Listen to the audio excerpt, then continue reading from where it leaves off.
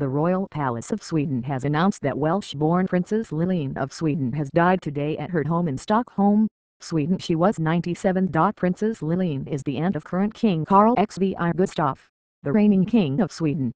Born Lilian Davies in Swansea, Wales, England in August 1915, Princess Lilian was a commoner, married initially to British actor Ivan Craig in 1940. When the Second World War broke out, her husband was drafted into the British military, as Lilian continued to work in a factory making communication devices for the British military. It was during these years apart when Lilian first met Prince Bertil of Sweden. The length of time was serving in the Swedish embassy in London as a naval attaché. The relationship remained lukewarm until one evening when the prince sent a car for her following an air raid in the area near her home. It was at that point that a schoolgirl crush blossomed into love for her man.